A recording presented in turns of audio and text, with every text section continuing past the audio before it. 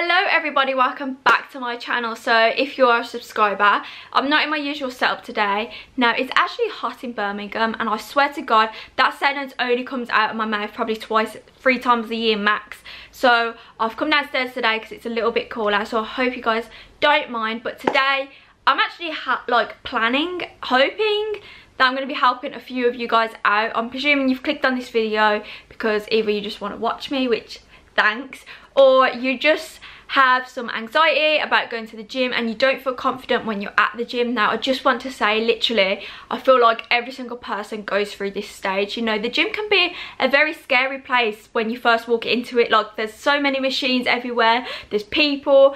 We're going to get into all of that, but I just want to say that it is completely normal to feel like anxious before and in your gym sessions. And honestly, I started the gym with my brother and then I went with my mum and dad, and then I started going on my own, which I feel like that was when, you know, I didn't really feel confident and I got really nervous before my sessions. However, I do feel like I have overcome it, so I'm going to share some of my tips with you guys. So we're going to start rambling and get into the first tip, which is find the right gym for you.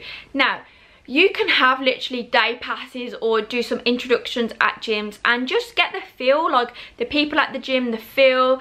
If it's your kind of gym, you know, everybody prefers different gyms. Like in my area, there's a lot of like bodybuilding gyms, and then there's fitness gyms, there's smaller gyms. I go to quite a small gym, so I would just say don't rush into anything. Find the gym that you kind of like, the atmosphere, the people, you know, just feel more comfortable. Tip number 2, I know a lot of people won't be able to do this, but this is something I did in my journey, is I would go to the gym on the off-peak hours because I wouldn't work every single weekday. And I know some people don't do that and they'll have days off in the week, but a lot of people work 5 days a week and they'll go to the gym from 6 till 8 and 4 and after. So if you have the day off and you want a less busier gym because it makes you feel like more comfortable and confident, try going between like 10 and 12 where a lot of people won't be at the gym, and just see how that works for you as well. Tip number 3 is really important, and it honestly can help a lot of people. It's pretty self-explanatory, but go to the gym wearing what makes you feel confident and comfortable. Now this could be, you know, a cute little sports bra and some leggings, or it could be an oversized t-shirt and some joggers. Like, it's all about what you feel comfortable in and confident in, and I feel like that can make such a difference. I know some days I will be having a down day and it's like I don't want to wear like any tight leggings or clothes. I will feel much confident going into the gym with a baggy t-shirt and joggers on, because that's just what I feel. And I feel like if you feel more confident in the gym, you won't worry about what people are doing, you won't worry about people looking at you, because you're just in your zone and you know. I don't know how to explain it, but you know what I mean. It's pretty self-explanatory. Tip number 4 is grab your headphones and make a good playlist that makes you feel confident and in your zone and motivated, because if you are going to the gym and you're not wearing headphones, you're gonna hear everyone around you and the music's always quiet, and personally I would just feel like looking around like, ooh. But when I have my headphones in, I'm like, okay, nobody talk to me, I'm gonna kill this workout, I've got my tunes on, whatever music you want to play, and I feel like it just helps you. It's just you and the music, ready to smash a session. I know everyone won't be able to do tip number 5, but it is bring a friend or a family member to the gym. I feel like when you're on your own, you kind of look around a lot more, but if you've got someone there to like talk to and work out with, and you feel like the attention's not just going to be on you kind of thing, that helps a lot. We'll talk about people actually looking at you in the gym in a minute, but that's what helped me. I went with my brother and then I went with my mum and dad, and it just helped me build up my confidence, and now I go on my own. I've said this about every single one, but number 6 is so important. It is make a plan. Sometimes if you don't make a plan, you'll go in the gym and you'll be like it's kind of like, whoa, you get a bit overwhelmed because you're like, okay, so what can I do next?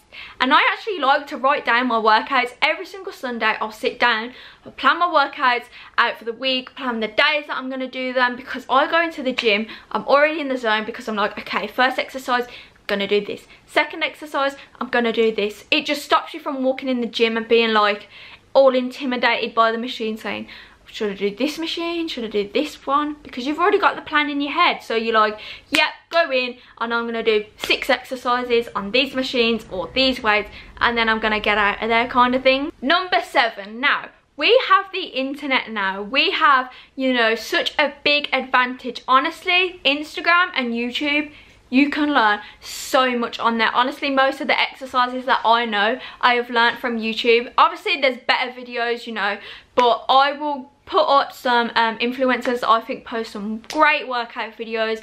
Honestly, if you're struggling and you honestly don't know where to start, like whatsoever, you don't even know any exercises, have a look on YouTube. There are so many, you know, fitness influencers, professional, like, you know, PTs that post their workout videos or post tips and some exercises for leg days and upper bodies and shoulders and abs. So I would definitely recommend checking that out. And not to like plug myself or anything, but I do have a little fitness page on Instagram and I have posted some workout videos, and I'm definitely going to be posting some more to help you guys out. So yeah, just have a look at some influencers and some YouTube videos. You can honestly learn so much. Now, I know from experience walking into the gym, it can be very intimidating going to grab a dumbbell or going to grab a bar to do squats. So if you are, you know, worried, because I used to be worried about going into the gym and having to go and get the weight and then go and get the bar, and I'd feel like people are looking at me when I'm grabbing all this equipment. So if you are struggling with that, I would say maybe try the machines first. Get like confident on them. The machines at the gym, most of the time, they actually show you what they're targeting. So the leg machine, it can show you your hamstrings, it tells you how to do it, it has step-by-steps. So, you know, machines aren't always like the best option. It's much better to, like, you know, do free weights with dumbbells and bars. But as a beginner, you know, if that is really intimidating, then I would say try some machines first. You know, if you don't want to do squats with the bar, go on the Smith machine. It's a little bit assisted. Stuff like that will help you out, and then hopefully doing that, you'll build up your confidence, and then one day you're like, yep, gonna get the dumbbells out, I'm gonna do some bicep curls now, and all that good stuff. So number 9 is that it's honestly not a competition, and half the time people aren't looking at you. Like, it can be so intimidating because if you're a beginner and you don't exactly know what you're doing, you think everybody's looking at you, but I promise you, majority of the time they're not. And honestly, whether you're lifting 2 kg or 200 kg, you should be so proud of yourself for getting up and going to the gym. I know it can be so hard and challenging, and a lot of the times you feel unmotivated, but everybody is on their own journey and you should be proud of starting or continuing with yours. Following from that, I want you guys to understand that results don't happen overnight. You know, if you see this person in the gym and you're like, I really love their physique, I love their figure, you know, they have probably trained really hard for that. So understand that you're not going to do a leg day, unfortunately, and come back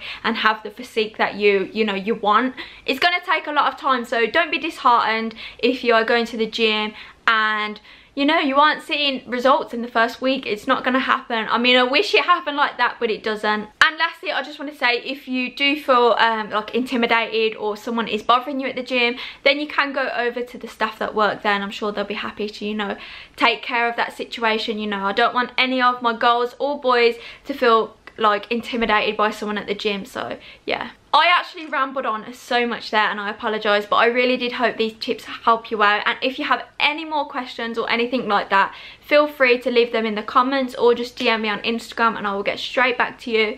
But yeah, I hope this helped you out, and I hope to see you guys in my next video. Bye.